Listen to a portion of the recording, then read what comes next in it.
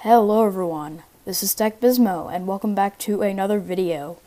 In this video everybody, I'm going to be showing you guys that I have switched to Manjaro XFCE. So yeah guys, let's go ahead and get started with this video. So as you can see here, we have a nice, lovely little Manjaro XFCE setup.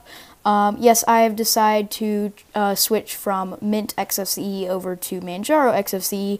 And I like that decision. I really love Manjaro XFCE. As you can see here, since I already have set up everything and are using my programs and recording in it.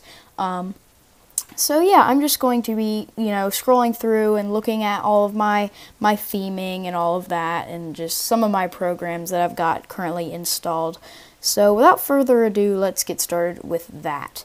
So yeah, as you can see, here is my lovely theme, my lovely theming. We've got this right here, which is, of course, the window theming. This is just Numix.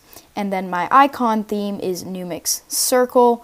So yeah, I guess we can go ahead and jump on over to XFCE Theme Manager, which, if you guys do not know, this is the theming manager that I use for XFCE. And as you can see, the theming, the main theme I use is Numix, and the window borders is Numix, controls, Numix, icons is Numix Circle, cursor is Breeze, and wallpaper is just, the default Manjaro XFCE wallpaper, which I will be updating soon after this video. So yeah, this is just a quick preview of my desktop setup, about how I've customized it and what I've installed on it. So let's go ahead and actually move on over to what I've got currently installed. So what we have is OBS, Firefox, HexChat, Telegram, of course my terminal, Kdenlive, and GIMP. And, we've got my typical system tray right here, my typical LCD clock, my typical directory menu. This is new, actually, the, logout menu, logout, restart, shutdown, suspend, and hibernate. And I can save session for future logins, but we're not going to do that. We've also got my battery detector. We've got my Wi-Fi, which I'm not going to open up right now because I don't want to spend time blurring out internet connections.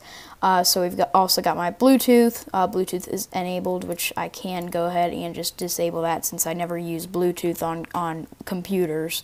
Might come in handy. We've also got our volume, and I can go ahead and change my mic volume, change my audio volume like that, or I can just do it on my computer palm rest.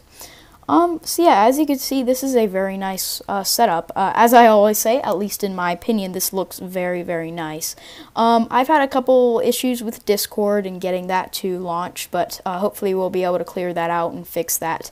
Obviously, I'm going to be adding on to my list of programs down here, like we're going to be downloading programs like, different web browsers. Hopefully we can get Discord working, and yeah, we'll download Scratch and, a couple other of my programs. And didn't mean to open up another window of OBS, but yeah. And yeah, I think, by default, this is the web browser set to go to Firefox. And also, I have downloaded the GNOME Software Center, so now I am able to use the GNOME Software Center to download and install my programs.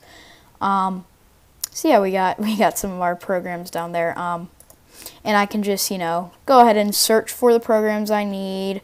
So yeah, it's a very nice setup. I really like how I have customized this, and we might as well go ahead and save this to the panel. So we'll go ahead and shift that over to the middle. So yeah, I guess guys, that is my complete setup in XFCE. Well, Manjaro XFCE to be 100%. And I apologize if you're hearing any screaming in the background. My baby sister might be giving my mom some hard times. Yeah, sounds like she's crying, but anyway, I guess I'm going to end this video at this point. So yeah, just let me know in the comments below, guys, what you think about my new setup. and about, you know, my XFCE setup, my theming, all of that. And I guess that's all I have to say. So comment, like, and subscribe for more videos, and I will see you guys in the next one.